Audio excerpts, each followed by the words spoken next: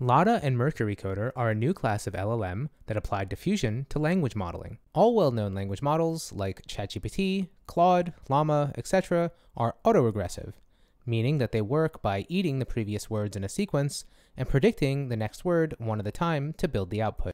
Diffusion is a different approach, which has seen a lot of success in image generation systems. To train a diffusion model, you start with a corpus of multidimensional data like you would to train any other generative model.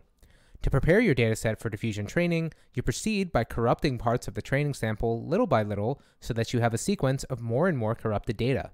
The model is then trained to uncorrupt the sequence one step at a time.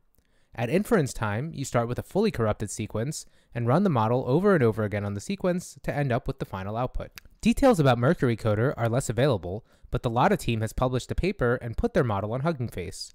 The LLaDA architecture is still a transformer, the same architecture used in most LLMs like Llama and ChatGPT.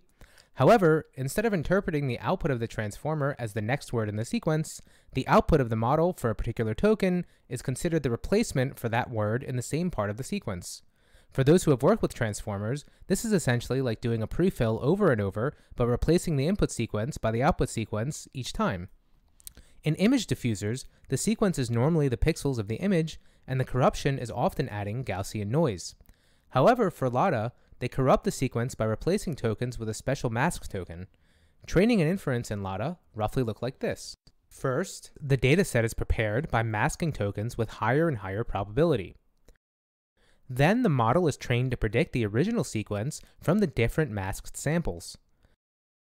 Finally, at generation time, the inputs from the user are left unmasked, while the completion starts completely masked. The model is then applied to predict the completion tokens, and the mask token is reapplied to the lowest confidence outputs. This pattern is then repeated for the desired number of steps. If you'd like a full video on LLaDA with further details about noising, training, and anything else, please let me know in the comments.